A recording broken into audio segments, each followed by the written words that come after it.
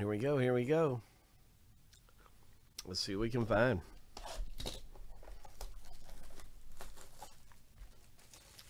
Oh, that's cool.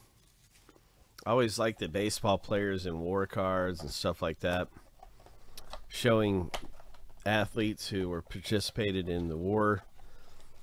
Seems really special, and any kind of athlete who also served his country is extra cool. No doubt about that.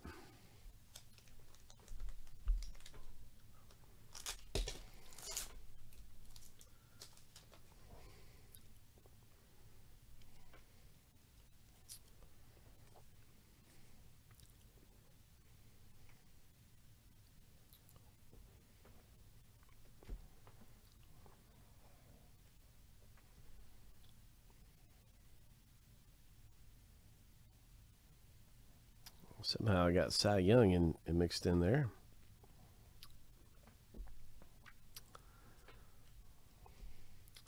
But this is the short print, saxophone player, pioneer of bebop. Bebop. Here is a numbered one, and that's number 150, Robert Johnson. Okay. Bebop.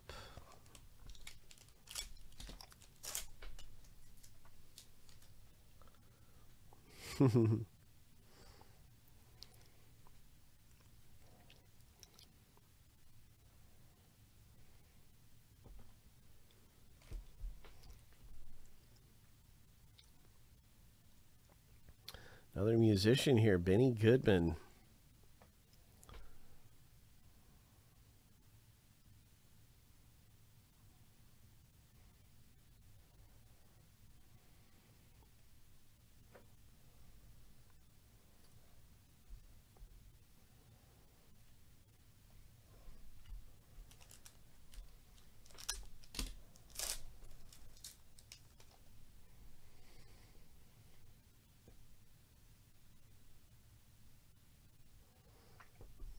Oh, Rocky Marciano. What a boxer he was, huh?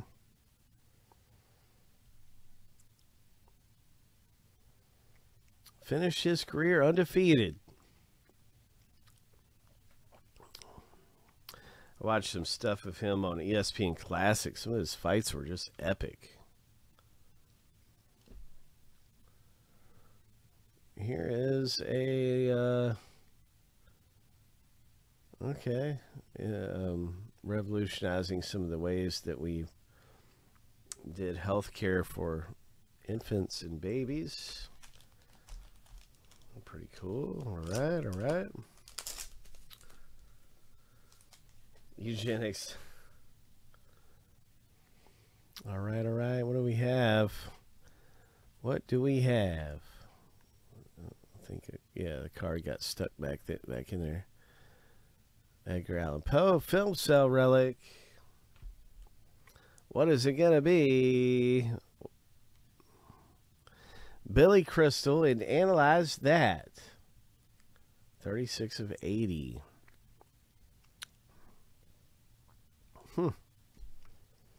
Billy Crystal, and analyze that. I have to think about, I think he was a psychiatrist or something. Or maybe, yeah, I think he was a psychiatrist in that movie. And I think Robert De Niro was in that. Isn't that right? The movie was Robert De Niro seeing a psychiatrist. I could be wrong, but I think that's what it was. Yeah, okay. All right. Yeah, I was right. All right. Yeah, it's a pretty good movie. I think I can remember some of the stuff about it. It was pretty cool. Might need to see it again, though. Can't really remember it too well. Okay. Or might be worth a rewatch. James Stewart. There he is. Wasn't he part of the Rat Pack?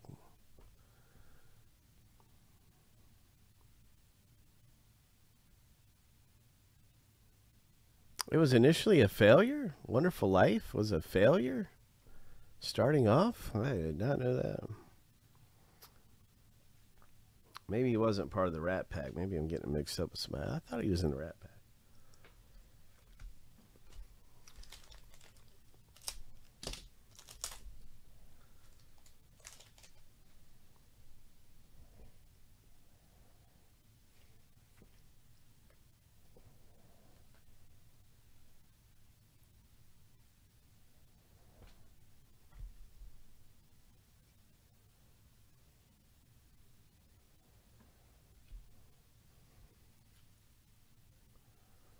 Oh, the writer of Sherlock Holmes.